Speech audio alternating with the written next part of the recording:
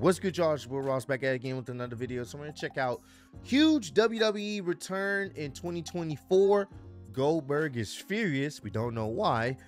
Seth Rollins tribute to WWE legends and other wrestling news by WrestleMania. Now, I did get a chance to check out CM Punk's match, his house show match with Dominic Mysterio. It was actually on WrestleMania's channel. He had footage from the event, and then he also had footage from his promo, CM Punk's promo after the match he had with Dominic Mysterio. And pretty much CM Punk said what he's been saying since he came back to WWE, that he's going to be in the Royal Rumble, and he's going to not only, you know, he's not here to finish his story, but he's here to, you know, start his story off. He wants the main event WrestleMania.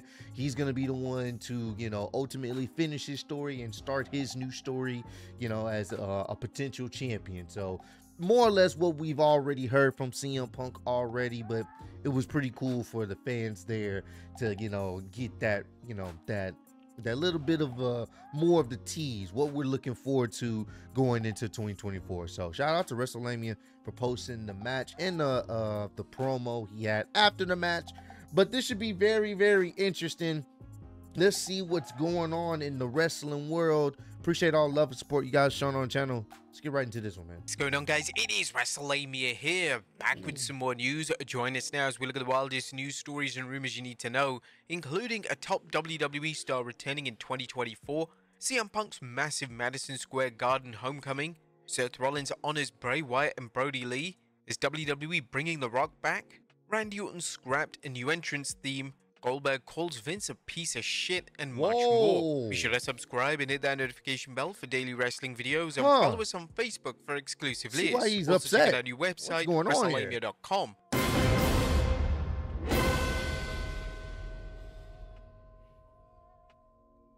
The first story looks at a top WWE star returning in 2024. On top of today's news is speculation that Triple H is working on a major return for the coming year. Booker recently discussed the star he thinks belongs back in WWE, Sasha Banks. I feel some people just feel right in WWE, some just feel right, and when they go somewhere else it's cool, but it's like it just doesn't feel the same.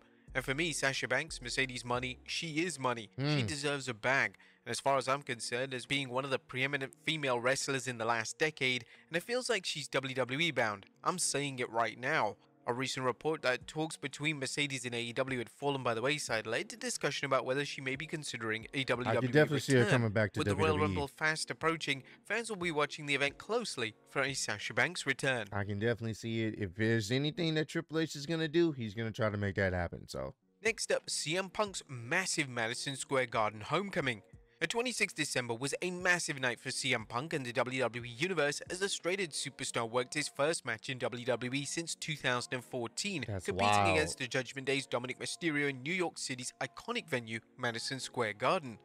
Punk and the Stone Cold Tights defeated Mysterio despite the presence of Mysterio's mommy at ringside. While the match went well and was praised by fans who saw it, Punk did run into a little bit of a snag. Wrestling purist Ibu tweeted that Punk was unable to wear the special ring attire that he ordered for his return. They're going to be plain. The gear he ordered doesn't fit and has to wear generic replacement gear, hence the black tights. Now, we put up the full match up on our YouTube channel, so be sure to check that out if you want. CM Punk is also scheduled to wrestle Daddy Dom again, this time in Los Angeles on 30th December at the Kia Forum. If you managed to watch the match, what do you guys think of CM Punk's first match in WWE in just about over 10 years? Let us know in the comments down below. I mean, it was cool. It wasn't nothing groundbreaking or anything like that, but he looked good out there in the ring, you know. And Dominic, he's just such a hateable heel that it didn't matter who's in the ring with him, he's gonna get some major heel heat, as just, you know, people love to hate Dom, but CM Punk being out there, you know, just that atmosphere, him wrestling in a WWE ring at Madison Square Garden was just a cool vibe, you know. So I enjoyed it for, you know, what I saw. It wasn't nothing too crazy, but it's just think like the surrealness of it, that he is really back in WWE and this is one of his first matches. So it was cool. Definitely worth checking it out for you guys if you were interested to see his in-ring return in WWE. Next up, Goldberg blasts Vince McMahon for not delivering a retirement match deal. Now, Goldberg is currently a free agent in the world of wrestling, and there have been some rumors that he's going over to AEW, but Goldberg recently shared his disappointment towards Vince McMahon for not giving Goldberg the opportunity he wanted to end his career on his own terms, leading to a retirement match in WWE. This came after his loss to Roman Reigns at the Elimination Chamber in 2022, and his contract with the company came to an end. But in an interview with Steven and Captain Evil, whilst he praised Vince for giving him the opportunity to wrestle in front of his wife and son, he also blasted him for failing to hold up his end of the deal with a retirement match. Vince is like Dana White, he's the big boss who makes everything happen, and in all honesty, he gave me the opportunity to put my wife and son on the front row and gave me the ability to perform again in front of them. So I owe him everything until we went to Saudi Arabia and he asked me to put Roman Reigns over and I had COVID. I remember calling him from my house and said, listen, here's the deal. I'll do it if you give me a retirement match. I did what he asked. As a performer, I was 56 years old. As a human being, you're conscientious about how you look in a bathing suit, especially 2 months prior to being in that bathing suit. You couldn't work out because you had COVID. I put myself in a horribly shitty situation to get what I wanted to. But to satiate him and give him what he wanted, problem is he never held up his bargain. Vince is a piece of shit as far as I'm concerned. Damn. What do you guys think of Goldberg's comments? Should Vince have given him a retirement match in WWE? Do you think Goldberg has cut ties with WWE with this comment? Let us know in the comments down below. Here's the thing. Him doing the job for Roman Reigns, whatever, cool. Don't really care about that match. Whatever, fine. Him dealing with COVID, obviously that sucks. So for him to be like, you know what? All right, I got you, Vince. I'll do this for you. Just give me a good retirement match. All right, cool. Now, I got to be objective here. It is kind of messed up for someone to say, and at the time, Vince was still in control. All right, I need you to do this for me, and in return, I'll give you a match that you want. All right, cool. He didn't get that opportunity. Once his contract ran up, they pretty much said, all right, we don't need your services no more. I can understand the frustrations. Now, granted, we don't know the context of the match. We don't know if Goldberg wanted to be put over against someone, like go out being put over. Like, we don't know who he was going to have that match with. There's a lot of things that we don't know. And maybe they were discussed and things fell through. But I do feel like it should have been, and he should have had an opportunity to have that match. Now, once again, we don't know who he was going to have it with and what the stipulation was or whatever the case may have been, how the feud was going to be played up. But I do feel like he deserved that only because, I mean, he did the job for Vince when the dude had COVID. So I can understand why he feels that way. So for those who thought I was going to hate and be happy he didn't have a retirement match, no, I'm not that type of individual. I'm all about being a man of your word. If you say you're going to do something for someone, you need to uphold it, especially if that someone is bringing you millions of dollars and has done whatever you asked them to do. So Next up, Seth Rollins honors Bray Wyatt and Brody Lee. Punk wasn't the only WWE superstar who capitalized on the chance to interact with the universe after his match in Madison Square Garden. The Visionary told the fans in the Big Apple after he defeated Drew McIntyre, "Today's the 26th of December. A few years back, our good friend Brody Lee passed away. I miss him, and just a few months ago we lost Wyndham Rotunda last well. But anyway, tonight when the lights were down, I saw a few fireflies out there in the garden." Rollins then told the fans, yeah, man. So look, here's the deal. I'm not leaving the building till you guys light up this place with those fireflies and you sing my damn song so loud Brody and Wyndham can hear you, baby. Let's go New York. The wrestling world will never forget Brody Lee and Bray Wyatt, two beloved figures who were ahead of their time and were taken from us far too early. Next up, this just, I saw the post people were posting for Brody Lee, and it's just still surreal that Bray Wyatt's gone, bro. Man, rest in peace to both those individuals. Prayers go out to their families and their loved ones, and prayers go out to all of us because we still miss them. We still cherish what they gave to the wrestling business, and this is why we always say, cherish the time that you have on this earth, because you never know when it's gone. You never know when your time is up. So cherish it and appreciate every day that you got. You feel me? So prayers go out to their family and loved ones once again, because that's always a tough one. Madison Square Garden show smashes records. Apparently, the 26th December Madison Square Garden show was a huge success for the company, at least according to Fightful Select Sean Ross Sapp, who reports internal WWE live event reports claim that WWE's live event in Madison Square Garden was sold out. The event was said to be the highest grossing domestic non-televised event of all time for WWE. This is a massive achievement, especially in light of WWE's incredible success at the box office over last year. Next up, WWE bringing The Rock back. Could the WWE Universe see Dwayne The Rock about Johnson this. at February's Oh boy. Elimination Chamber PLE in Perth, Australia? I've been hearing While there's no rumors. confirmation of the Great One appearing at the live event, Figure 4 Online recently reported that Western Australia's tourism board put in a request for The Rock to show up. The tourism board paid the WWE for the rights to hold the Elimination Chamber, and may have felt an appearance by the People's Champion would make it even more prestigious. Given the usual rumors about The Rock working WrestleMania, a Rock appearance at the February PLE would be a great place to get things started for any Mania appearance. Next up, WWE splitting the... Man, would I like mark out a little bit? Not gonna lie to you, I definitely would. But at the same time, I just, if that happens, it would definitely be clear that Cody's not gonna finish his fucking story. He's definitely not gonna finish his story, and I don't know if people are gonna want to wait to SummerSlam for him to finish it, which leads me to believe if The Rock does come back and wants a feud with Roman, once again, biggest match, but we know who's winning. We know who's winning that match, bro. Unless they pull the biggest swerve of all time, we know who winning that match. And then at that point, it's like, oh, well, he's going to break Hulk Hogan's record. And then he'll drop it. And I think Hulk Hogan's record wouldn't be broken until after SummerSlam. Good God. It's so much good about that, but it's also so much that could just be problematic. Man, I don't know. We're going to have to see. We're going to have to see how this plays out. Undisputed Tag Team Championship. Now it's time for the latest on the long-running rumors that the WWE plans to split the Undisputed Tag Team Championships, so Raw and SmackDown have their own set of tag titles. Ringside News had the latest on the situation, saying there were rumors going around within the wrestling community that WWE has plans in the pipeline to split the WWE Tag Team titles. When asking about this, Ringside News was told, "We've been discussing splitting the titles ever since we united them. We can confirm there are no plans right now to do it, and there are also plans to not do it." While a second set of tag titles could make things more interesting for the WWE's tag team division, the company has been doing much with one set of titles, and a second set doesn't seem to offer much promise as long as the tag division is an afterthought. Yeah. Next up, Randy.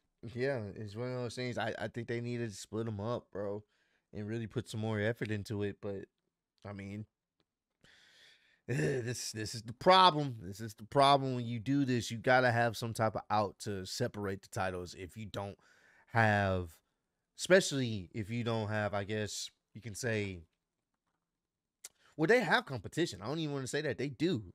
They do have competition. It's just, I think there needs to be split tag teams if you can do that for both rosters and kind of, go back to that route like they had before. But once again, none of that's going to matter if they don't really put more emphasis on tag teams on both shows, because there's no incentive for them to rush to do it now if they're not going to boost up the tag division on both shows. You might as well just keep it with one person having all the undisputed tag titles and just keep it like that until you boost up both divisions. So Randy Orton scrapped new entrance theme. It looks like WWE came to its senses in terms of changing Randy Orton's theme music. Orton, whose voice his entrance music is as much as part of his character as it is his propensity to hit an RKO out of nowhere, reportedly nearly had a new theme song. A recent report from Fightful notes, Fightful has learned that ahead of the December 8th WWE SmackDown that a change was considered Randy Orton's theme from the familiar Voices song we've known for so long, or at least the version we knew.